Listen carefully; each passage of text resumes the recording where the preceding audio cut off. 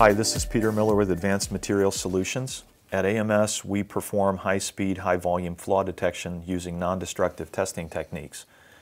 In the video, we're looking at ultrasonic inspection, which is one of the more common NDT techniques, and it's very friendly to high-volume flaw detection. In this particular example, we're inspecting a pressure vessel component. With ultrasound, we use high-frequency sound waves. We project them into the part, they reflect back from the part, and we look at the reflected sound to measure amplitude and also time when we receive the signals back to give us an indication that there may be a flaw in the part.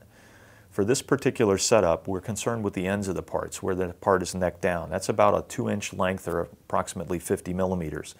We have 6 probes in this inspection system arranged over that 2-inch length, and those probes are evaluating the part at the ID surface, at the OD surface, and throughout the thickness between the two.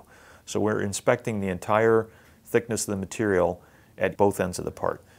On the screen, you'll see the operator looking at a signal which is called an A scan. We have 2 signal traces for each of the 6 probes, so a total of 12 signals are read to indicate whether this part has any potential flaws or not. The UT instrument will actually make the pass-fail call, comparing the signals against a threshold or alarm gate that we've established working with the client. You'll see in this example that we're handling the parts manually.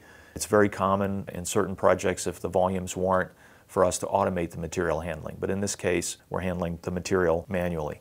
You'll see that our cycle time is approximately 7 seconds, and in that 7 seconds we can ensure that any part that we pass on is free of potential flaws at each of the 2 neck down ends, which are the high criticality areas.